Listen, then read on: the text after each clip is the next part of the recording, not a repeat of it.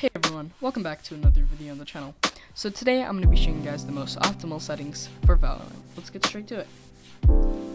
Find your way to settings, and go to video, and find a resolution that's most comfortable for you. Keep in mind, having it at a lower resolution will mean you'll get more FPS, but your game will look worse. Then go to display mode, and make sure it's on full screen.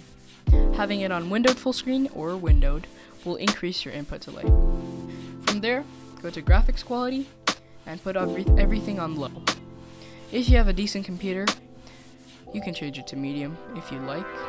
I wouldn't recommend putting it on high, as it's just less FPS and not much of a graphics boost. From there, find your way to VSync and make sure it's off.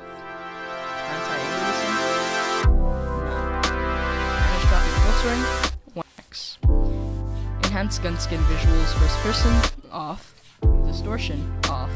And shadows, off. Having shadows off will not get rid of all the shadows in the game, however, it will get rid of most of them.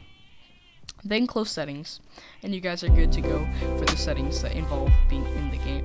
From there, hit Windows key, and find your task manager.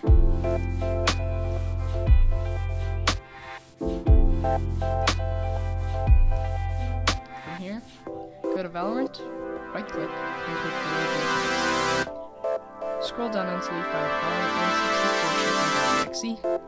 Right click, hover over set priority, and change it to high. After that, a pop-up will appear. You guys will have to click change priority. Once you guys have clicked that, you guys can close that off task manager and find your way back to the game. Now you guys can test your game out and see how it feels. If this tutorial helped you in any way, make sure to drop a like, and a subscription would also help. Thank you guys for watching. See you guys in the next video.